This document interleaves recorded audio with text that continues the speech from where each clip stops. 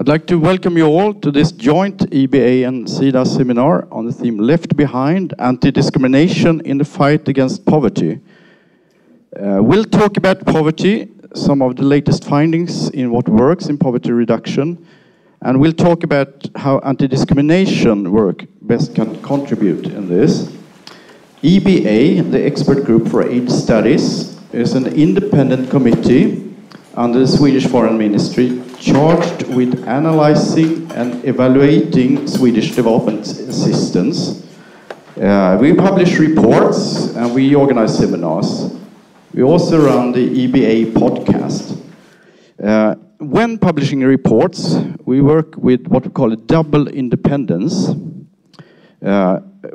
meaning that when we commission studies, the authors of those reports are independently responsible for the content of reports, and the EBA puts its quality stamp on it by agreeing to publish. And the EBA, in its turn, it's independent from the ministry in decisions what to study. My name is Hårsmar. I'm working in the secretariat of the EBA, and I'll try to moderate today's session. Besides launching a new EBA report, look like this, and I guess you've taken your copy already. We also have the great privilege to launch in Sweden the 4th Chronic Poverty Report. This report is written and published by the Chronic Poverty Analysis Network, CPAN, headed by Dr. Andrew Shepard. Andrew is standing here, by chance. With the four reports that you've published, you keep the focus on the poorest people, and you provide new insights into how most effectively reduce poverty. In this particular report, you tell us new things about how economic growth best can contribute to poverty reduction. We'll have 2 presentations each after each other, and then followed by a panel discussion up here. Questions can be put towards the end of the seminar, so keep them with you. But now, first, I'd like to introduce Andrew Shepard, who is a principal research fellow at ODI, Overseas Development Institute in London, and also director of the Chronic Poverty Analysis Network. Please, Andrew, the report on chronic poverty. Tell us what's in it.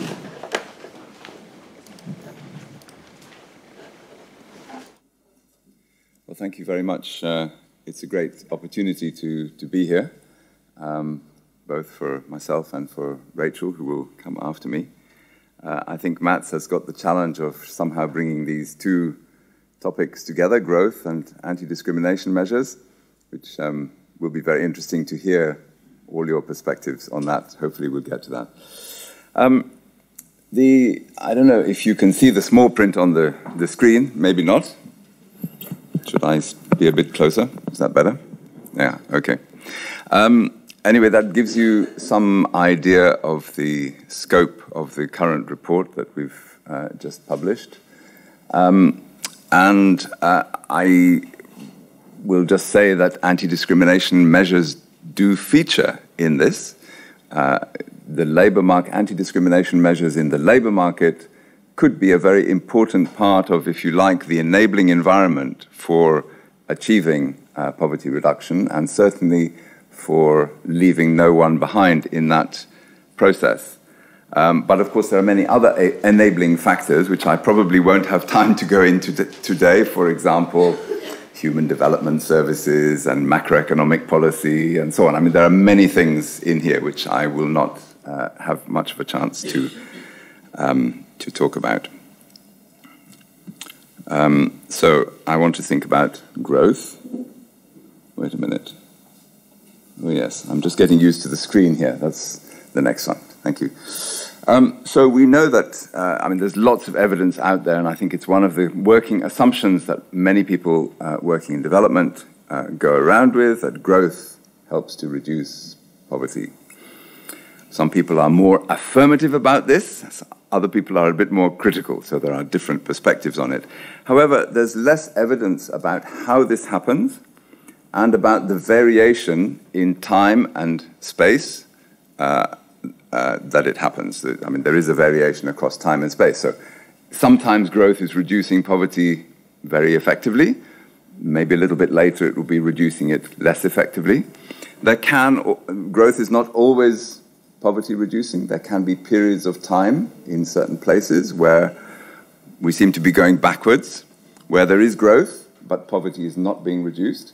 So, for example, recently in Uganda, that seems to have been the situation, that poverty has actually increased as measured by the national statistics. In Rwanda, one of the very examples of very rapid poverty reduction in the 2000s, in the 2010 decade, this has slowed down to close to zero, again, according to the official statistics.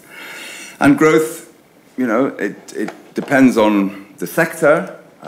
We know that if a country is very focused on mineral extraction, this may be less good for making that translation between growth and poverty reduction, for example. So sometimes you can see the results of this in quite graphic form, and we talk about pro-poorist or pro-poor growth. Pro-poor growth we have been talking about for a long time. We have introduced the notion of pro-poorist growth and, of course, anti-poorist growth. And here in these graphs you can see a couple of distributions. So the poor at the left-hand side of the graph may benefit more or less or the same as other people in the distribution. So the relative benefits from growth can be quite varied. And there are well-acknowledged influencing factors on these outcomes. So, for example, the rate of growth is very important. Generally speaking, a higher rate of growth is likely to be more effective at reducing poverty. The sectors we've just discussed, just mentioned the mineral sector, but if you have a process of economic transformation which is creating jobs, and particularly creating unskilled jobs in manufacturing or in construction, which are accessible to poor people, these are more likely to reduce poverty. Then, you know, it depends also what the government is doing, how taxes are collected, the incidence of taxation, and then who is benefiting from public expenditure. So these are all, I think, well-known and well-discussed variables. The link between the formal and informal sectors is another thing which is much less discussed, but is also mentioned here and there. I think the formal sector is usually seen as the driver of growth. So then, you know, the question is, what can in that perspective, what can the informal sector, where many poor people are working, what can they pick up from the formal sector? So our kind of bread and butter work is examining what we call poverty dynamics. So people escaping poverty, people falling into poverty, people making sustained escapes out of poverty. So now we have more data which tells us what is happening to households in more countries, what is happening to households at 3 points in time or more. And then you can say, is somebody who has escaped poverty staying out or falling back in on the third time? And then what about the fourth time, and so on. So we begin to be able to build up a picture of socio-economic mobility. We would expect that growth, and this graph just shows you the situation in different countries, so that, for example, let me pick out one of the groups here. You have in red, you have people who are making a transitory escape from poverty. So that means they are poor at the first time you do a survey. They escape poverty, they cross the poverty line. These are usually monetary poverty lines at the second time, but at the third time they are back under the poverty line again. So that would be a transitory escape. as compared to a sustained escape where you are escaping the second 2 periods, you're escaping. We don't know what's going to happen beyond that, perhaps.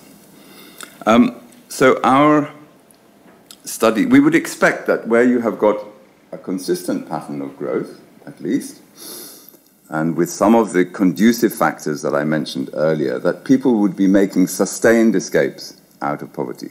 We don't just want people to cross the poverty line and then hover around there. We want them to cross the poverty line, to keep on going, to be really motoring, you might say. And that's what we would hope from growth. But what we see is that, from many of our studies, that the proportion of people escaping and then falling back in is quite high. There is also, of course, it varies a lot across countries. In some cases, it's very low, Vietnam, for example. But in many of the countries up there, it's much higher than would be desirable. We also see people who are not poor becoming poor. And, that's also quite often a surprisingly high fraction of the population. And there are many reasons for these poverty dynamics, many reasons, and they vary from one place to another. There are some common factors. I mean, for example, I'm not going to go into all the reasons here, but we can talk about it later if people are interested. But for example, if you look at types of households, it is more difficult for certain types of households to escape poverty and to carry on with upward mobility. So, for example, women-headed households, households with persons with disabilities. It won't be a surprise to you to find that sometimes those type of households tend to be stuck in poverty. And that tells us something about the things which need to be done to release the constraints which they face.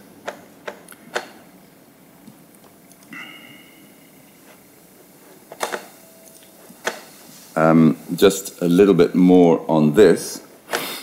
This graph shows the ratios between the light green bar shows the ratios between the temporary and sustained escapes, and the dark green bar shows the ratio between what you might call the negative trajectories, so the temporary escapes plus the impoverishment, and the sustained escapes. And where the ratios are greater than 1, poverty reduction is going to be quite constrained. So you'll see there that there's situations in which those ratios are really much higher than is desirable. What we would expect, what we would hope, I think, is that growth is bringing more opportunities.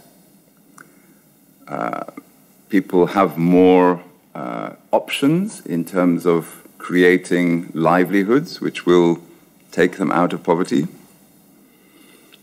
That this enables them over a period of time to accumulate assets. And assets are very important in terms of preventing downward mobility.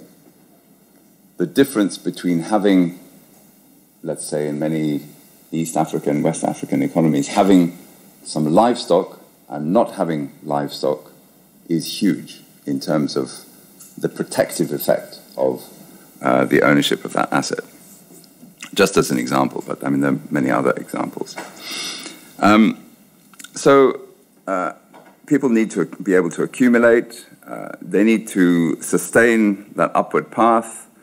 There are many, what we've called here loosely, conversion factors. So you can have an income, you can gain some assets, but if you want to be on that sustained upward path, you probably also need some other things, some personal attributes, some attitudes. You need an enabling environment, social norms which allow you to invest, save, make progress, and so on. And also an absence of discrimination, which may otherwise hold you back. So I'm just going to show you something about John, who is Kenyan. We do a lot of life history work, a lot of qualitative research, which combines life history interviews with focus group discussions and key informant interviews as well. And we find that this is very helpful in terms of explaining what the quantitative data tells us, going a little bit more deeply into what the quantitative data tells us. And it also gives us nice illustrations like this one. So John dropped out of school, he migrated, he acquired skills and experience, and eventually he returned home to his rural village. He invested there in land and in businesses. He's educated his children, some of them privately. But along the way, he's left a girlfriend in Nairobi, and we don't actually know what happens to her as part of this story. So, and we often find that escapes from poverty are also somehow matched and qualified by others who don't do so well. And the relational aspects of getting out of poverty can be extremely important.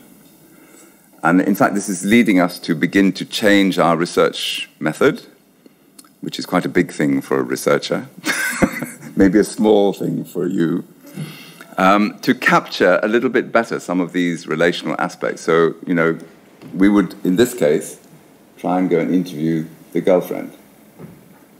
We feel that's, anyway, that's something for the future that we'll do.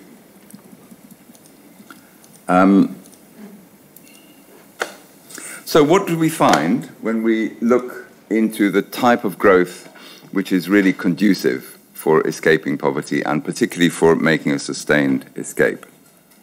And this, in a sense, is the meat of the presentation.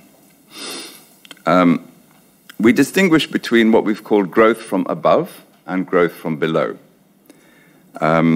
Growth from above being the large formal investments that many governments would like to encourage, and many governments would see this as being what best promotes growth and poverty reduction.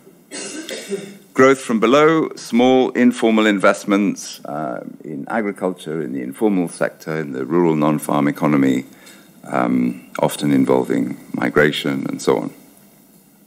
So what we argue is that both of these can be very important in terms of reducing poverty. And what is needed is some kind of a balance, in terms of policy, some kind of a balance between the two. What we think is the case, but we'll come back to this later, is that a lot of governments favor growth from above and either disfavor or are neutral about growth from below, don't do very much to promote it.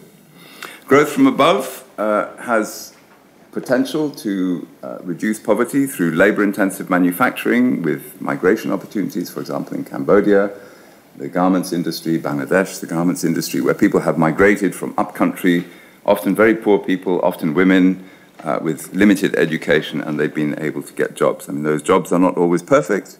5 minutes left. Thank you very much. I will speed up. We've talked about mineral development not being very conducive to poverty-reducing growth. But there are cases, Mongolia is a case in point, where a government develops a sovereign wealth fund which invests, for example, in human development with enormous positive impact. Linking the formal and informal sector is another way in which growth from above can trickle down effectively through contracting, through outworking, and other mechanisms. But those linkages are often not very strong. So then growth from below, I mean, this is composed of many things. We've just mentioned the informal sector. The informal sector is often very constrained by regulations and a relatively hostile institutional environment. So removing these constraints is about being very selective in terms of the regulations and the taxes which impinge on these small informal firms.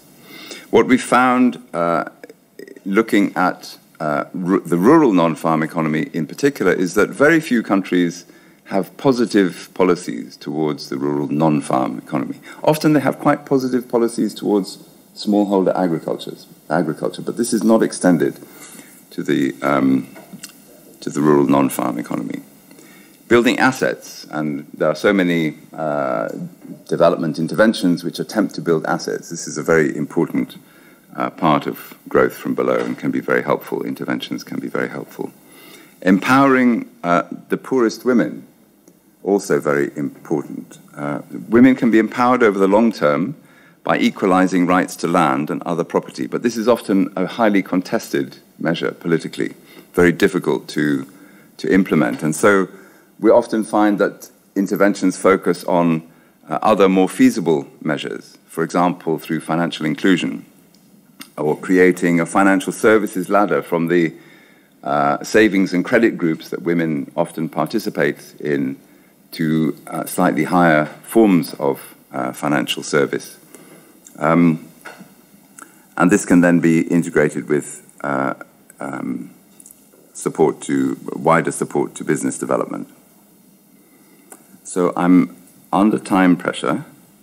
I did want to focus a little bit on, I'm going to leave the wage labour market tightening issue, which is interesting, but I want to focus a little bit on what is being done in terms of supporting growth from above and growth from below. And first, this is a sample of developing countries where we've done some analysis of what you might call pro-poor growth policies. We actually need to go and revise this a little bit in the light of this analysis of growth from above and growth from below.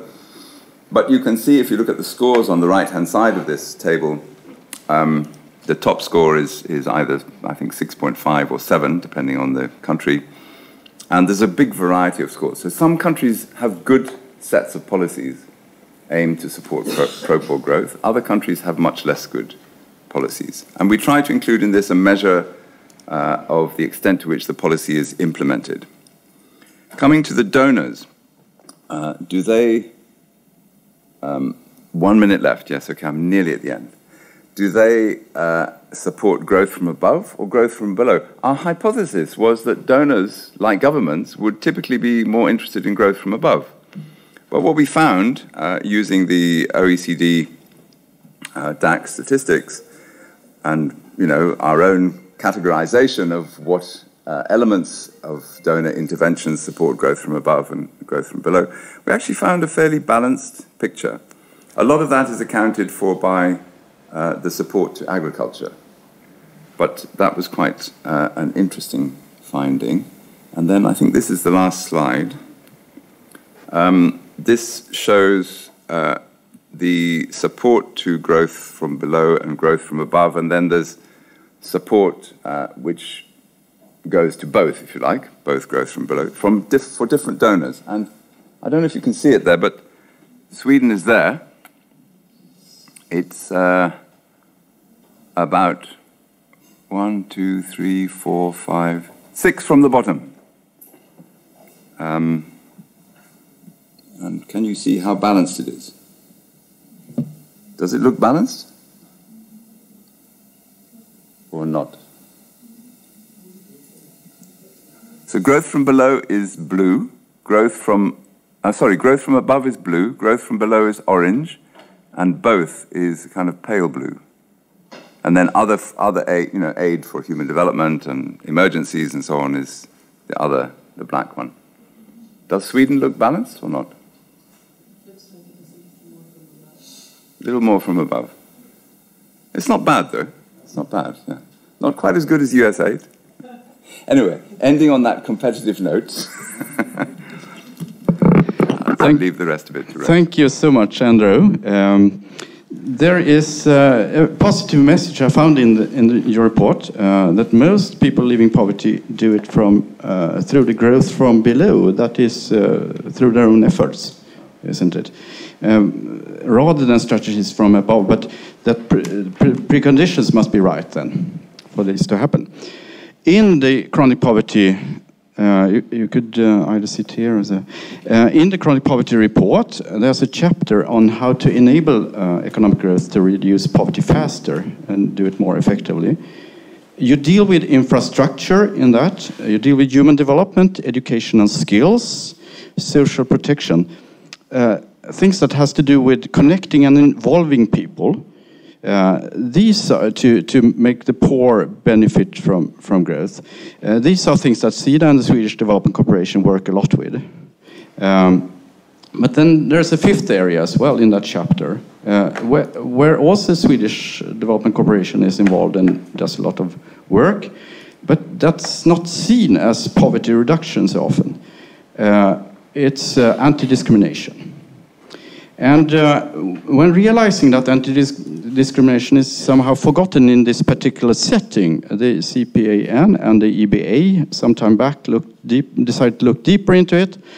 And I'd like to introduce Rachel Marcus, who has done now a second report for the EBA. The first one came 2 years back on anti-discrimination and what governments can do. Now it's the impact of civil society in anti-discrimination initiatives, rapid review. The title says what it's all about. So please, Rachel, what is in this report? Thank you, Mats, and thank you and good afternoon, everybody. It's a pleasure to be here.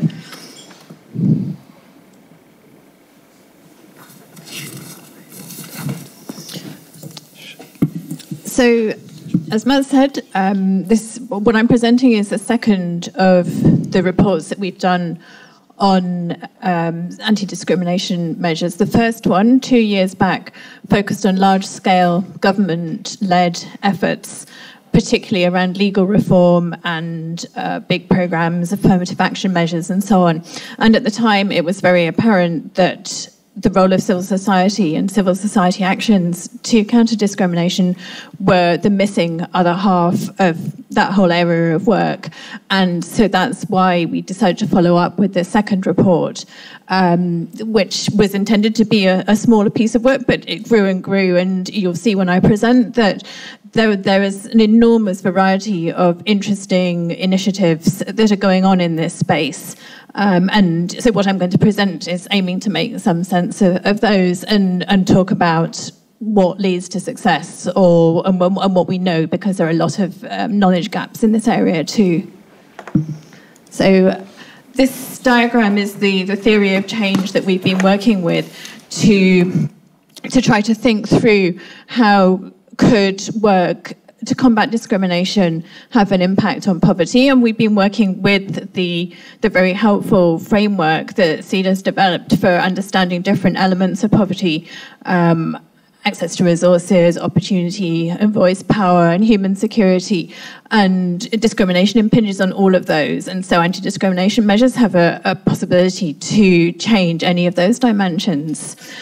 We also outlined some of the enabling factors, and I won't be able to talk so much about the impact of the measures we looked at and their interaction with the enabling factors, because very few of the studies actually commented on those. It was a real and clear lack that the very few studies reflected on that context. But to move through first what we did learn rather than what we couldn't learn, these are the three main types of strategies that we identified. And of these, the significant majority of the evidence was around changing discriminatory norms. A lot of it, the majority again of that, probably 2/3, was community-level initiatives or mass media campaigns that were aiming to reach the general public and change norms on gender, to combat discrimination against people with HIV, to challenge racism, for example. And then a smaller proportion of those were aiming to change norms among service providers so that, for example, teachers would would stop discriminatory behaviour before they did it. So rather than automatically discriminating against a child because they were from a poor or low caste or minority ethnic group, that they would check themselves and not enact those prejudices and treat all children equally, or the same with the health service providers. So, a quick overview then of the studies we looked at. In total, 103. Quite geographically clustered, I'll show on the next slide. Quite a range of areas of discrimination. There were some which we had also intended to look at, but found very little on. For example, discrimination on grounds of age, or stigma against people with mental ill health. So that's why we have the representation that we do here. And as you'll see, over half the literature was grey literature, so it came from NGOs' own reports. They were in some way rigorous, so they had involved some external evaluator as well, but they were often in partnership with the implementing organisation. Some academic studies, relatively few, very few randomised control trials or any of the methodologies that are increasingly seen as rigorous, but really because of the nature of the areas of work that, for example, advocacy campaigns or pieces of litigation don't lend themselves to that kind of analysis. Much more of what's sort of thought of as more rigorous evaluation came of the community level campaigns, which could be set up as an initiative, the impacts monitored and the effects assessed.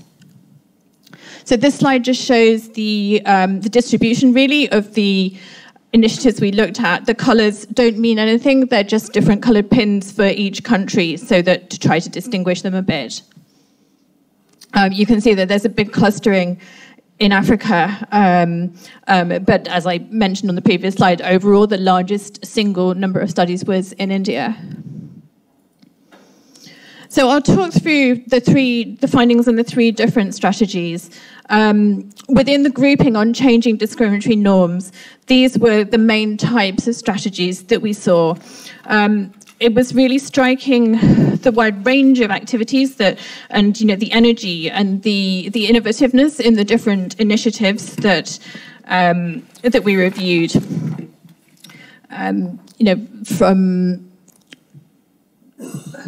things like working with journalists to try to encourage them to write more friendly stories about people with HIV, for example, or to promote a more positive view of women in politics that was part of a broader process then of trying to encourage greater women's political participation, and was successful in contributing to a rise in the number of women represented in political institutions. That was in Lebanon.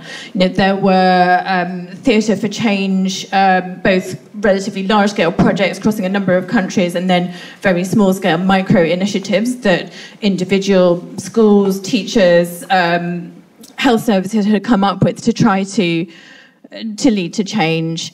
There were initiatives bringing young people together from different majority and minority communities to promote refugee integration, or to bring people from religious groups who were often in conflict together to do a neutral activity. In one case it was sports, in another case it was learning computing skills, but that integration was being promoted without necessarily being overt about it, but bringing young people together to dispel prejudices against the other group.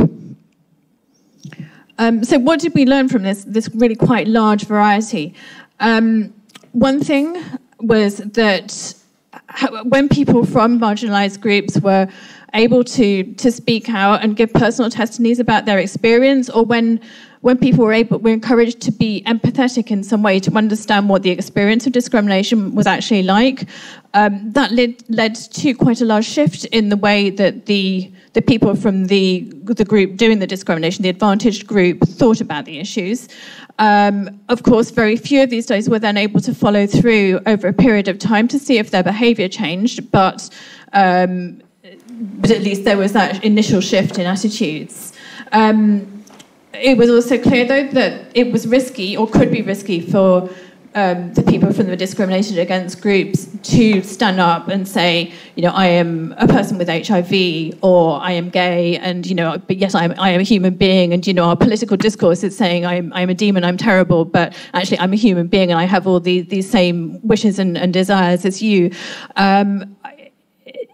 So it could be very powerful, but it could also be very risky, and so something that has to be thought about very carefully in context.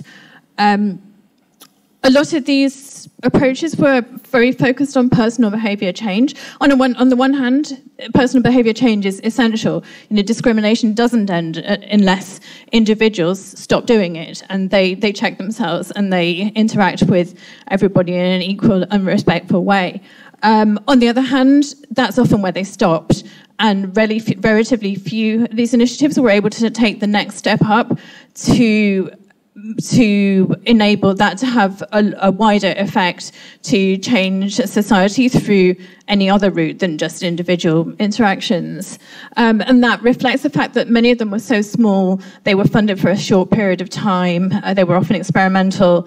But one thing I'll come back to in this presentation is how there didn't seem to be much, or a big gap seems to be how to get a bigger impact, how to sustain this on a much larger scale. Because discriminatory social norms are very embedded and they are passed on from generation to generation. They are passed on when new teachers or health workers or police join the service that they're working in. There's a need for these approaches to be repeated over time again and again. So there needs to be refreshers with new cohorts, say, of police coming in. It's all very well to run a radio drama series over a year or two and say to promote more positive gender norms. And at the time, you can do a survey that shows that things have changed and people have more egalitarian views. But we know that gender norms are entrenched. They often persist for a very long period of time. And that as a new cohort come up who also are socialised into inegalitarian ways and practices, a 2-year radio drama is only going to have little, it's not going to be affecting them. So there's a need for these constantly to be repeated. Linking to some points we'll make later also, it was really clear in some of the examples that even when there was, for example, a well-designed training course to get health workers to treat all their clients in an equal manner, at the same time, there were other legal factors that were stopping them from actually being able to do that. So, for example, one of the training courses in India, at the same time as the health workers were being encouraged to not discriminate against anyone who came to the service, at the same time, they also required to check the ID of the person accessing the service. Now, people from the poorest, more marginalised groups, the lowest caste and so on, often didn't have those IDs because they hadn't been able to afford to spend the time to go and get that ID. It cost them time, it cost them money, it cost them an experience of being discriminated against and facing rudeness and a bureaucracy that made it difficult for even to get those IDs in the first place. So then, they were still unable to access those services. A point that also came up quite a lot in relation to discrimination in service provision was the need for additional resourcing so for example, there's been a lot of training of teachers in non-discriminatory practice and inclusion of children with different kinds of disabilities, but often that's not really resourced, so it stays at the level of teachers having undergone a training course, and this is the policy, but very little actual inclusion. The second strategy we looked at, we broadly classified as empowerment of discriminated against groups. So there's a crossover between all of these strategies, but this one was intending to build up the skills and the resources of members of discriminated against groups so that they could advocate on their own behalf, so that they could represent themselves, so that they could seek justice. A few of these interventions then also went wider and worked with other stakeholders or members of discriminating communities to change their norms, but that wasn't the emphasis, except in a few of them. And again, there was quite a range of approaches. Some of I would say the ones that were showing the strongest evidence of change were the multi-stakeholder approaches, working with police, health workers, taxi drivers, with public media campaigns, and also at the same time including legal knowledge and empowerment for women sex workers, so that they knew their rights, so they knew what they could do if they were attacked by a client, what their rights were in terms of accessing healthcare, what their rights were in terms of their broader citizenship rights to be able to access rations and so on. Those were also interesting and impressive examples because they built on a range of other experiences of similar activities that had been led by civil society in India, and it seemed that there was some active learning of things, of similar initiatives in different states.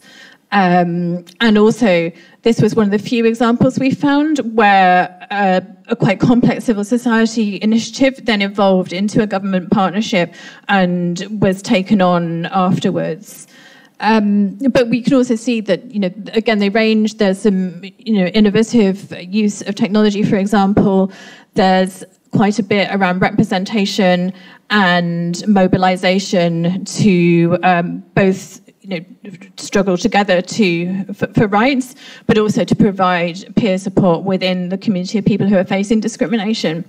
Some innovative examples of trying to support groups to be in a public space in some way as a provider of a service, whether that's a restaurant or a taxi service or in a position in a public service, so that, again, that they're personally empowered. They're also something of a figurehead for their community, and also it's starting to shift norms. And so there's a linkage between all of these strategies. I mentioned a bit that some of those India examples were among the most impressive. On the whole, the smaller scale initiatives tended to be quite time bound. The initiatives promoting representation were encouraging, but mostly in terms of people's own sense of empowerment and their own ability to fight discrimination. There was less real evidence of change as a result of those in terms of decision making, on local government committees or the other institutions where people were represented. The third group of strategies we looked at were around advocacy for legal and policy change, both public campaigns and strategic litigation, to bring a court case on behalf of a discriminated against group and try to either remove a discriminatory regulation or to get a law implemented, or very often in these cases secure their access to land or access to medicines. Those seem to be two of the most common areas that we found strategic litigation in. So I've had a warning of 5 minutes. I won't go into detail on the examples, but as with all the other areas, there was quite a range. I'll move straight to the lessons and challenges. What was very striking with these examples in particular was the disconnect between, on the one hand, often a positive process of energizing and empowering people who took part in the preparation of a case and their own learning and their ability to speak out in public, and on the other hand, and quite often then after some time, not always the first time, getting to a positive judgment, using the law, because of course most states have formally have anti-discrimination laws, and so often the judgments would be in favor, but then a complete lag or a very serious delay in implementation because it went against the interests of a more powerful party. A point that also really emerged was the importance of working with the judiciary to sensitize and educate them into the reasons why this was an important case, into the kinds of discrimination that different groups face, and why the challenge was being set up as it was. Because often members of the judiciary are representatives of the elite. They have generally had an advantaged pathway through life and are very often not aware of the impacts of discrimination. Interestingly, this was one of the areas of analysis where we found some direct evidence around the linkage to poverty reduction. And there was a World Bank study that compared a number of different strategic litigation cases, and found that the most pro-poor ones tended to be the ones that were around regulation, in some way removal of constraining regulations or promoting more positive ones. And the ones that were strategic litigation to get resources spent on an individual, as you could guess, were generally the least pro-poor. But there have been a number of those where people have said, seen in the law there is a right to healthcare, or there's a right to education, and then have gone to court to try to get resources spent on them to do that. The other major challenge that's worth noting with this is around the shrinking space for civil society. Not all of these cases, but the vast majority had been in contexts of democracy and in places where there was a relatively vibrant civil society. With space closing down in many contexts, people were certainly continuing to do this, but it was becoming more challenging. My next slide summarizes what have been the impacts on the different dimensions of poverty. Well, we found very little on resources other than nominally securing land rights. As I mentioned before, quite a bit on on the experience of using services, but the studies didn't tend to feed through to then say whether this improved the quality, whether it really improved the usage or not. But we did get evidence that there was at least some reduction in discriminatory actions. On power and voice, I mentioned earlier that there was a good amount of evidence, or at least many initiatives, but it tended to be clustered around the empowerment impacts and not so much on feeding through to challenging discrimination more generally, which is something we also found to an extent in the report we did 2 years ago. And on the human security, again, it's a very under-discussed dimension other than a few initiatives around gender-based violence. But potentially, because an anti-discrimination approach, improves people's everyday interactions, reduces the amount of hostility they will face, and so on. At the micro level, I think that there's a lot of potential. I am rapidly running out of time, so to pick out a few of the most important findings that I haven't already said. Most of the initiatives we looked at one form of discrimination, apart from the example of the women sex workers in India who were discriminated against on grounds of gender, their occupation, that they were often HIV positive, and also often their caste status. Most of the initiatives focused on one group. It would seem like there's quite a lot of potential for a stronger, more holistic approach that's perhaps more focused on securing everybody's rights, perhaps using human rights language where that doesn't immediately cause a backlash. But there's no real evaluation of that, so we think that could be an interesting direction for future work. There are a lot of knowledge gaps. The next slide summarizes them. I think they're on the whole quite self-explanatory. They're all areas where we found either very few studies or that studies didn't move up a perspective at all and didn't bring their thoughts together. I also would just also like to throw out there as a final thing that looking at this whole set of initiatives does raise some quite important, difficult and challenging questions for donors as to how one can best support civil society action of this kind without overstepping the bounds of what somebody from outside can and should be doing. Thank you so much, Rachel, for this. I'd now like the panel to join me up here. We have a panel with the authors Rachel and Andrew coming on as well. David Lawson, you're a senior researcher at the Nordic Africa Institute, also professor linked to Manchester and Helsinki and Beijing University, and I probably could go on longer. We have Hans Linde, who is chair of the RFSU, a Swedish organization working on sexual and reproductive health and rights. We have Karin Kronlid, who is since Monday this week with the chief economist team at Sida. You have been working with Afghanistan as analyst here at Sida.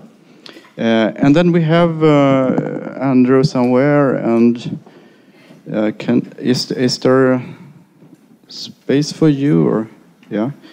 let's use the mic. I'd like us to think a bit about the linkages between poverty reduction and anti-discrimination. And I'd like to start with you, Hans, Linde.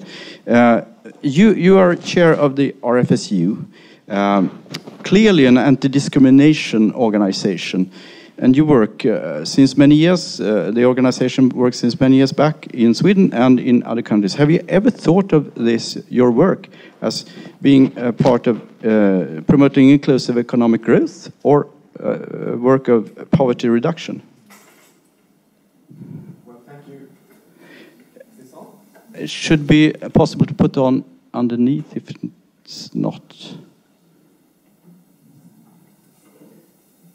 Let's try that. No? Can we have the other now? mic, perhaps? Now it's working. Great. Mats, thank you for the question, and thank you for inviting me to this seminar. First of all, RFSU, our mission is to promote sexual reproductive health and rights for all with a rights-based approach. That's been our work and our mission since 1933 when we were founded. But of course, we have over the years seen a very clear link between the work we are doing and the question about poverty in a number of different areas. It's quite obvious that if you deny the right to make decisions over your own body and your own sexuality, it will have consequences for your entire life, for your freedom, your opportunities, for your opportunity to and access to healthcare, to education, and participation in the labor market, etc. And of course, it will, at the end of the day, also have a consequence for your income and your opportunity to leave poverty. I can give two examples from our work. One of our focus area is abortion and abortion rights. And we, of course, see that in countries where you deny women access to safe abortion, it has consequences for their opportunity to have an education, to access the labor market, and to have an income of their own. And also, another aspect of abortion rights when it comes to poverty is that we can clearly see that limiting access to safe abortion, of course, have consequences for the health of women and girls.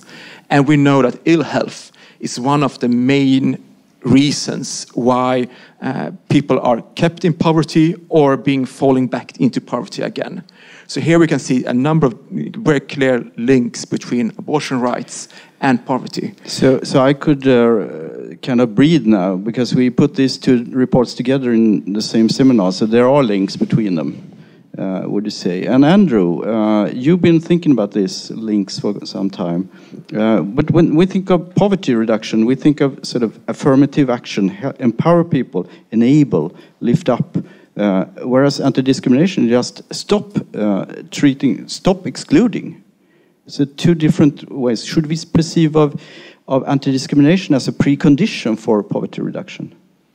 Well, I think in many situations where discrimination is present, and in most situations there is at least some significant discrimination, and poor people face it very often. It would seem very logical that it could be a precondition.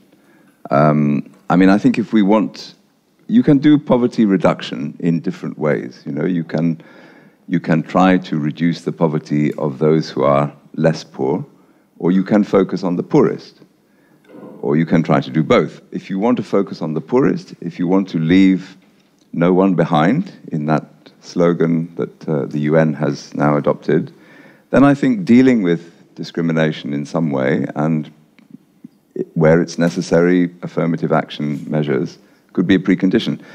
I'll just reflect on a little bit of experience from Rwanda recently, where the Rwandan government is conscious of many aspects of discrimination, some of which they kind of keep in the background of public discussion. But in terms of gender relationships and promoting gender equality, they have made huge efforts over the last 20 years.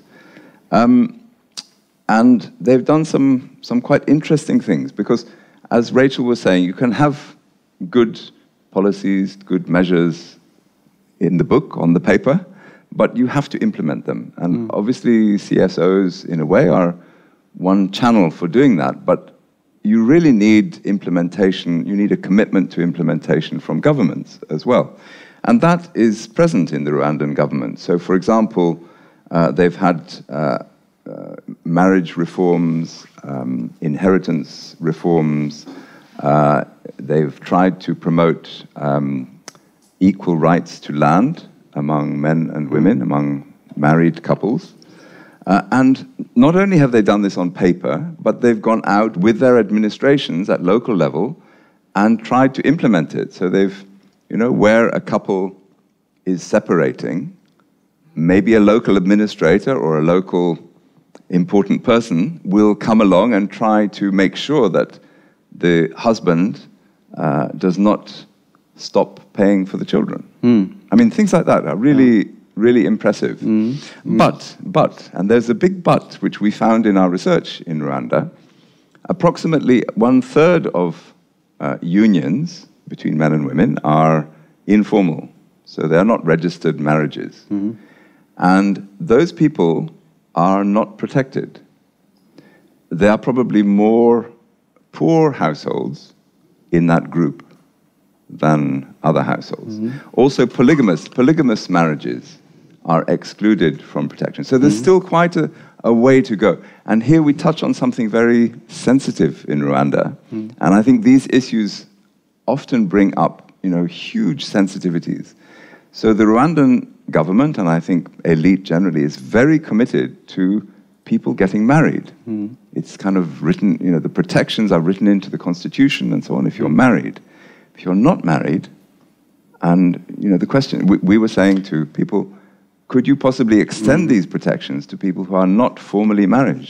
So But no, they can't. The formal and informal linkage is important there as well. Absolutely. Karin, you've been working with Afghanistan, but also with the Sida's multidimensional poverty analysis tool, where you have 4 areas, 4 dimensions, resources, and Rachel showed the image of that just earlier.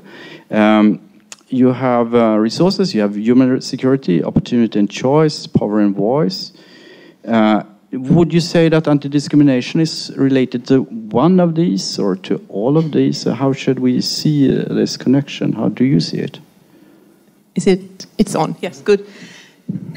Yes, and I think that's an interesting question, and I think the conclusion that you were drawing, Rachel, is, I mean, that anti-discrimination work had different impacts on the different dimensions, and I think that depends on what type of discrimination we are talking about and what group we are working with. For instance, when we did the multidimensional poverty analysis for Afghanistan, I mean, first of all, Afghanistan is a country where almost everyone is poor. In 2013 to 14, poverty was 38%, 3 years later up to 55%. And with the recent changes, the negative ones that we have seen, it's probably even higher, maybe up to 2/3. So you have a country where almost everyone is poor. And also this concept of leave no one behind, I think, looking at the people of Afghanistan, you would say there is no development there that could leave anyone behind. So everyone is, in a way, left behind. And but of course, I mean, even in such a context, you need to look further than that. There are groups who are especially poor or especially deprived, and part of that is related to discrimination. So one of our big conclusions was that the multidimensional poverty of women is much deeper than that of men, because they are discriminated against in most aspects of life. So you said that, well, basically the half of the population are not allowed to leave their homes. And there are different, I mean, there are some instances of laws which are discriminating against women, but also then norms to a large degree. If you look at the percentage of people who think that women should be able to vote, it's a majority. But then if you ask, well, should women decide on their own who to vote for? That's approximately half of the population that thinks that. So that's really constraining women's voice, women's power and voice. And more than half experience partner violence. Literacy rates among women is so much lower than among men. So So of course, working with women's discrimination is a powerful anti-poverty effort when the discrimination is taking place in so many dimensions of their lives. So I really think it's related there. But again, I mean, it's what Rachel said. It depends on what type of discrimination you are addressing. So the question is, how relevant is this linkage between poverty and anti-discrimination in various settings? We need to understand it differently in different settings. David, you've been working on a lot of work on what works for Africa's poorest. In countries where you've been working, how relevant is anti-discrimination as part of poverty, or discrimination as part of poverty? Sorry. Okay, thanks. Thanks for inviting me also. I'd like to just make one background point. It's hard to, it's a general point in relation to the first report, which has led on to the second report, is the fact that it's hard to imagine that 20 years ago, we weren't really focusing on the concepts and the measurement of anything other than poverty.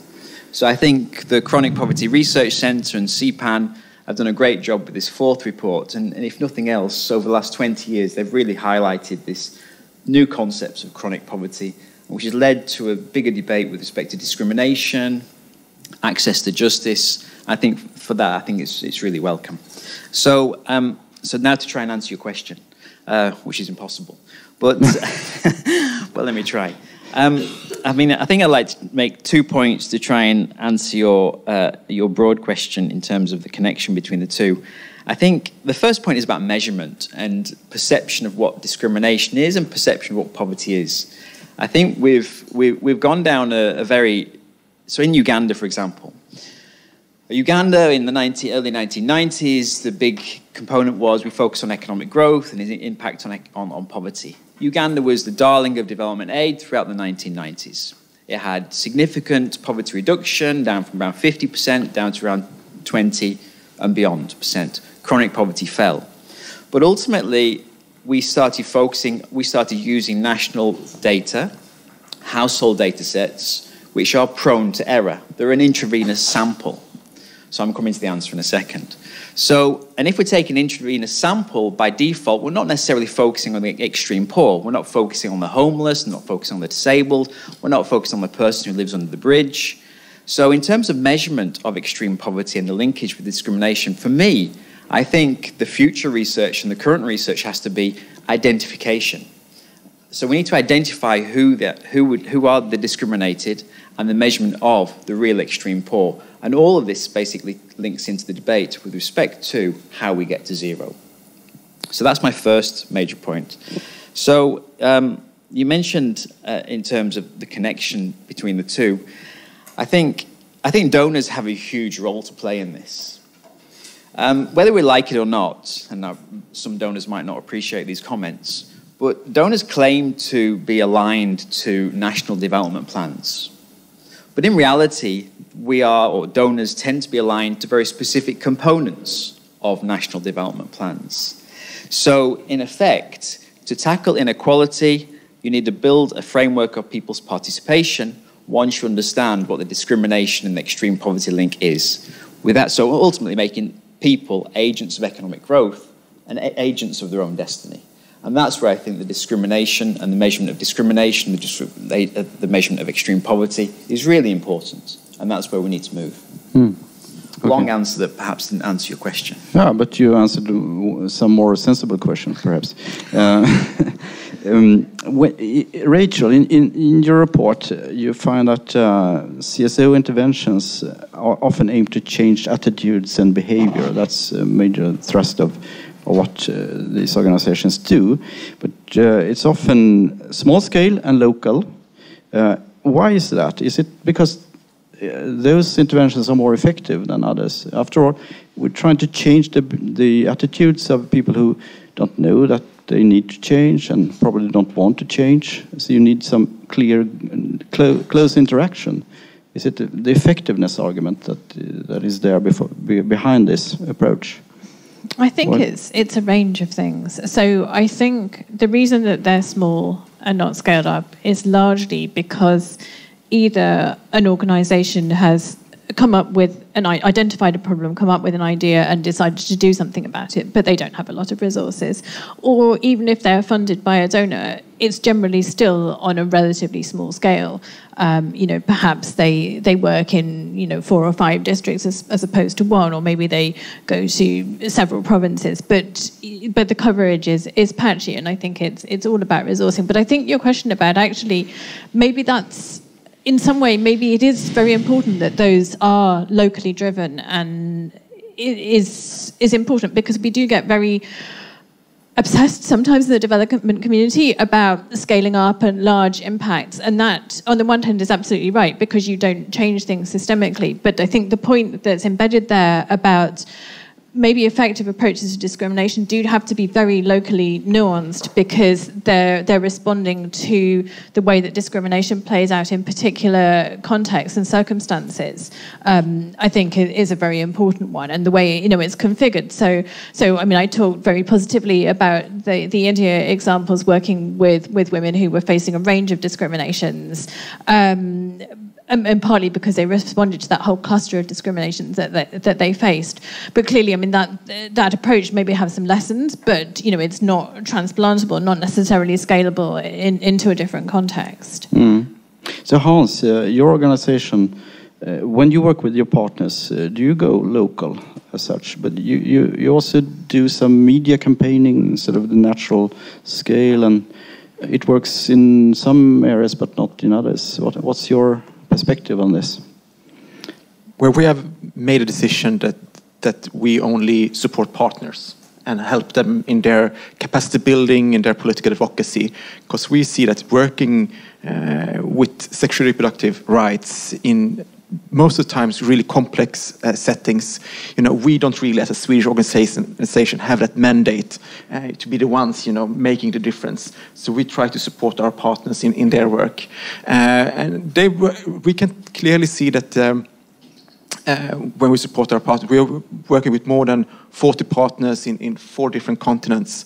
We can see that there's a great need to understand also the local setting, because there's not really one size fits all here. You really need to understand the local setting, the local context, and adapt your strategies from that.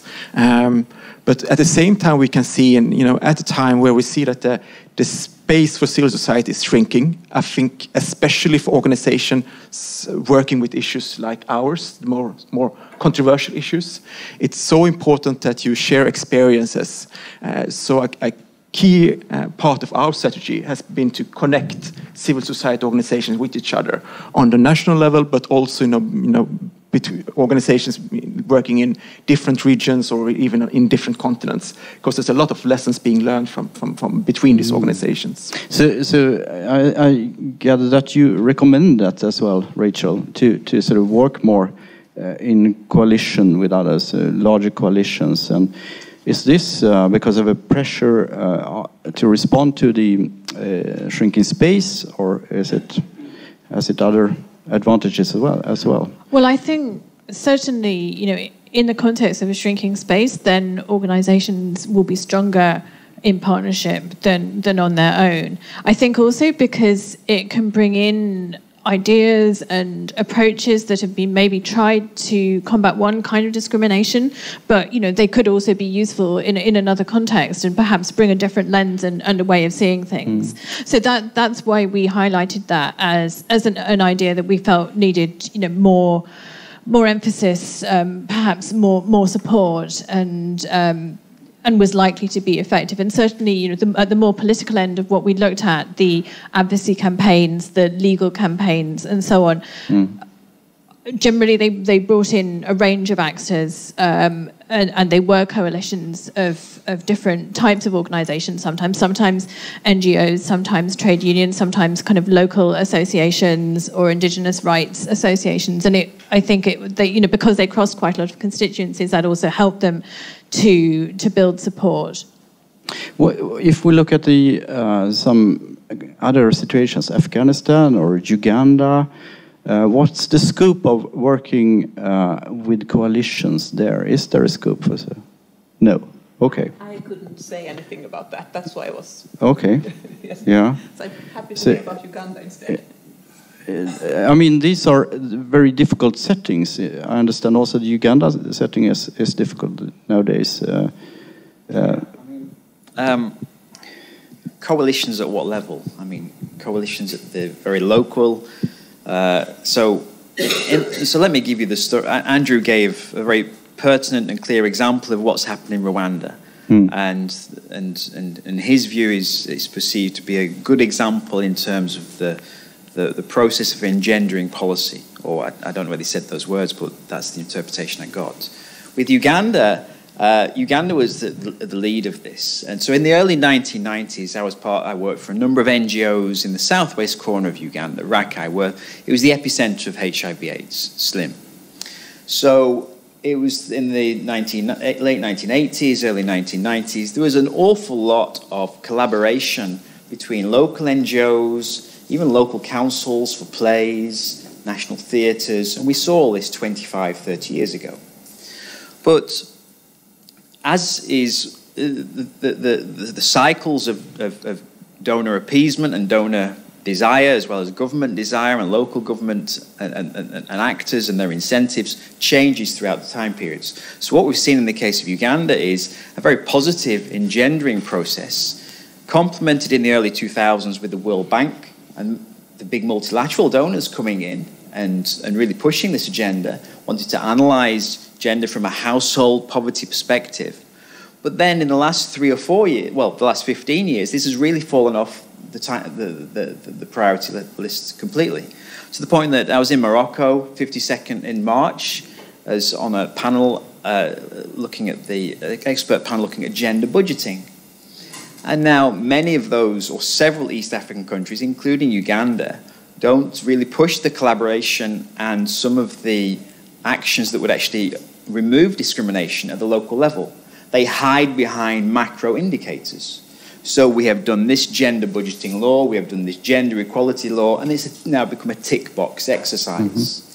So within this process of collaboration, it goes through cycles, depending upon what the desires and the agenda is of the particular donor, particular country, particular national, local government actors.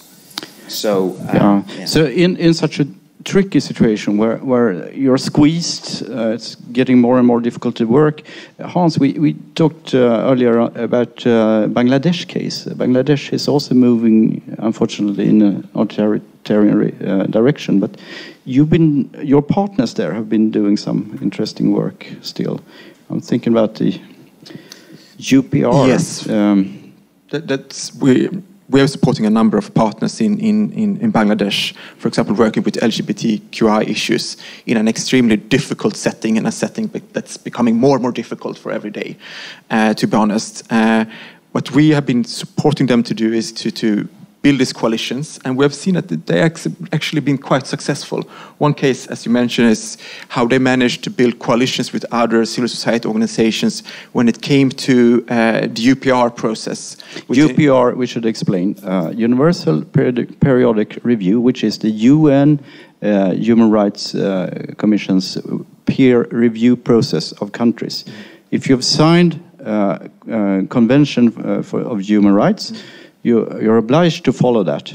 And every 5 years, you get to Geneva to check on this, how you're doing on it. And then the civil society can come in and contribute. And in this case, our partner working with LGBTQI issues, which are so controversial in Bangladesh, they managed through coalition building to get a number of recommendations in the UPR process connecting to sexual rights, for example, or both sexual orientation and gender identity, which for them were an enormous success to actually get that into the process. I think in Bangladesh we've also seen cases of the importance of building coalitions, for example, with donors and foreign missions, where that's been a central part of ensuring the security of our partners, where they constantly invite foreign ambassadors or diplomats to their work, in a way to secure to maintain the security. I think we reached a point where we also would like to invite you to contribute. I don't know the names of you, so I will treat everyone equally, but are there any questions in the room? There is one at the back, and there's a microphone right behind. Yeah, please, go ahead. Thank you. My name is Karin, and I'm from Karolinska Institutet, the medical university here in Stockholm. I was wondering about the role of the diaspora. Did that come up in any of the reviews in terms of changing norms? Is in a world that's increasingly, people are crossing borders. It'd be interesting to hear if what the role of the diaspora is in this, both, I guess, yeah, with regards to anti-discrimination or changing norms, and if there's any link to poverty. Thank you. Thank you. We have another question here.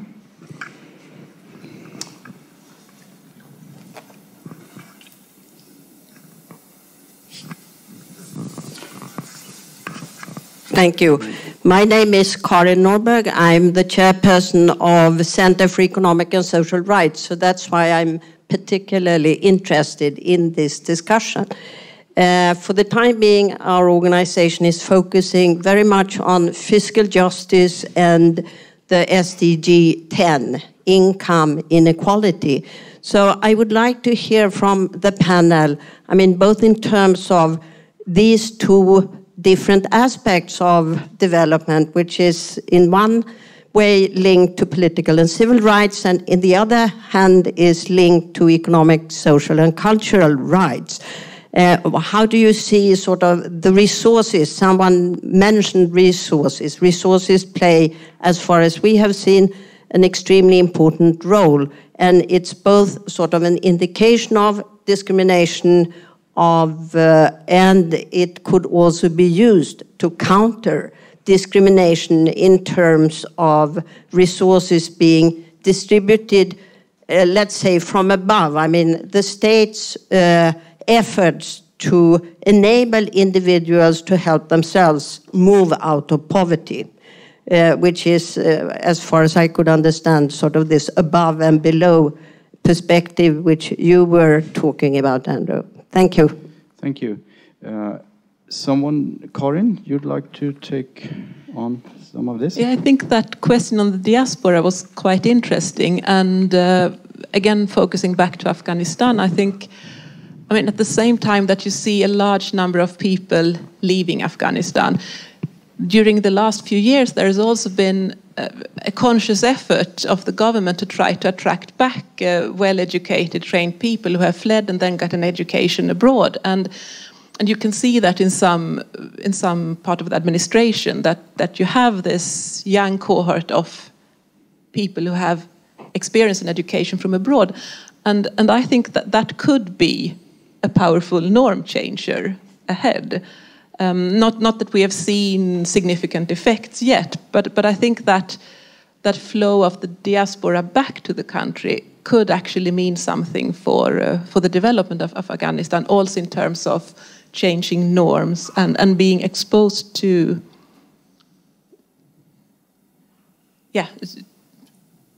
to the anti-discrimination measures we have here, for instance. So I think that could be an interesting way ahead.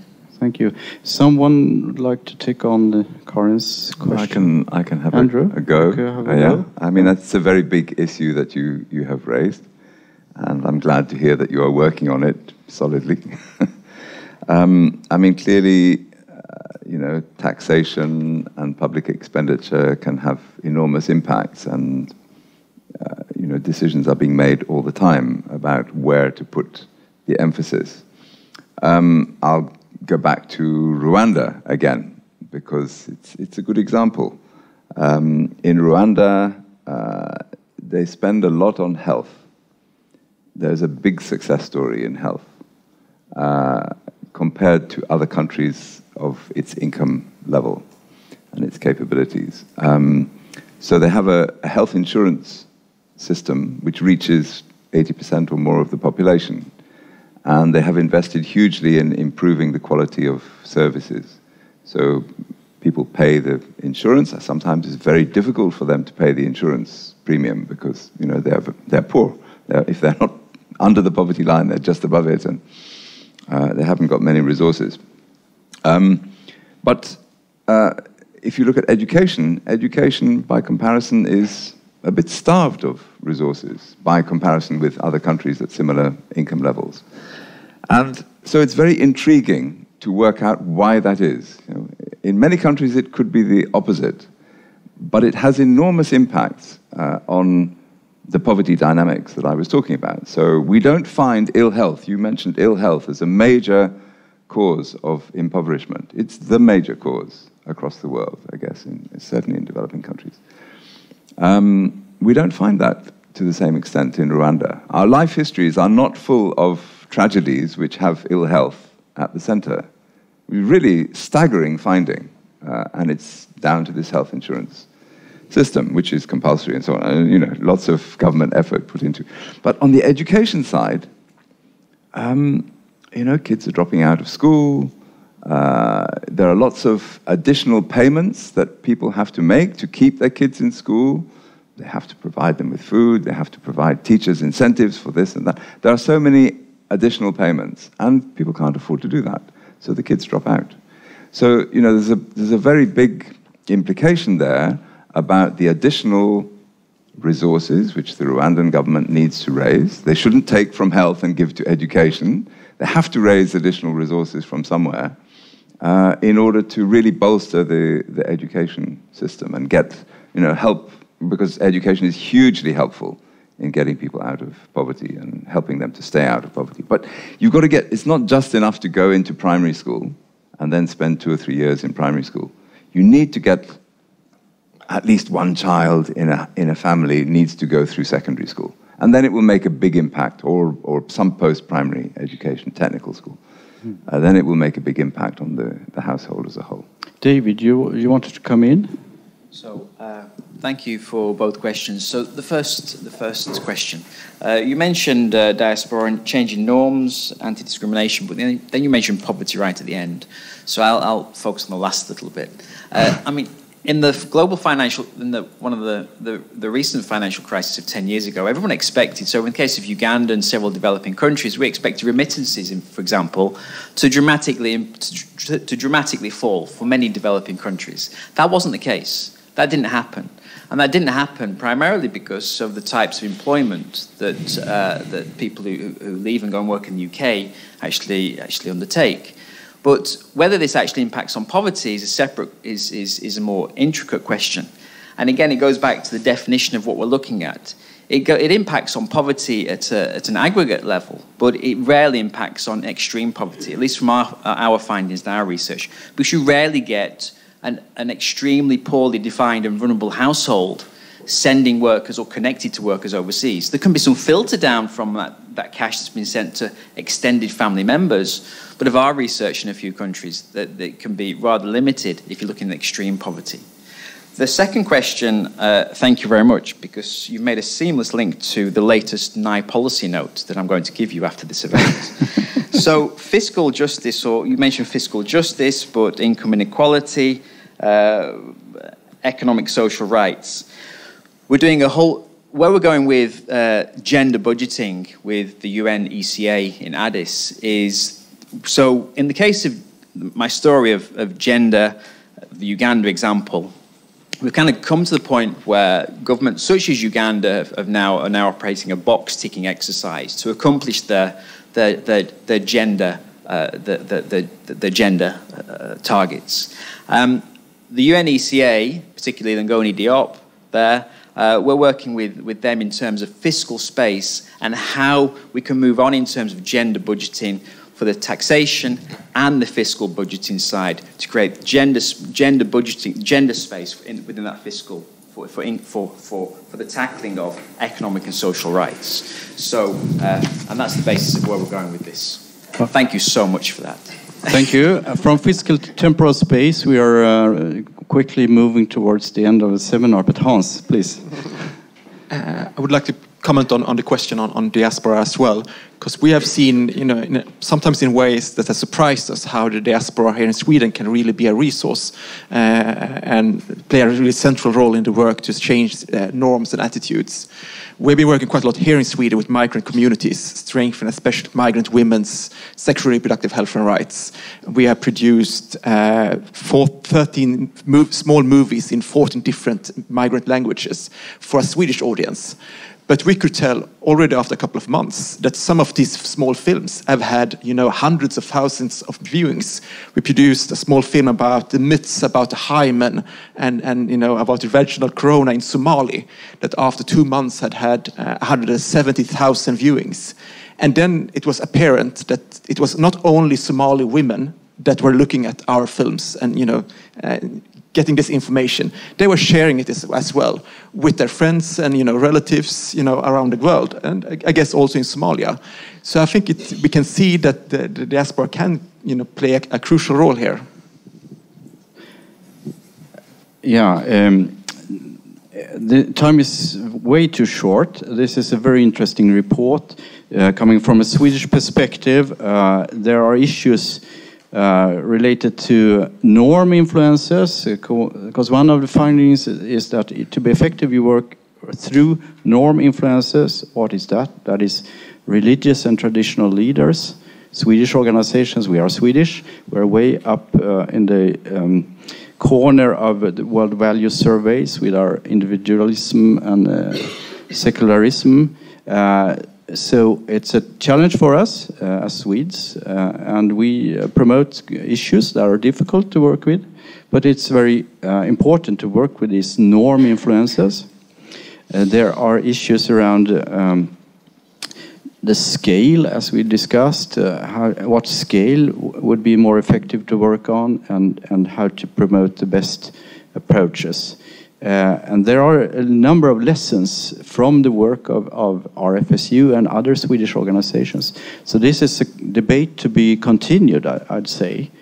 But for now, I'd like to thank you all for coming and for participating. I'd like to thank Sida and the Chief Economist's team, Karin at least represented, for co-organizing with us. I also would like to extend a warm thank to the panel with a round of applause.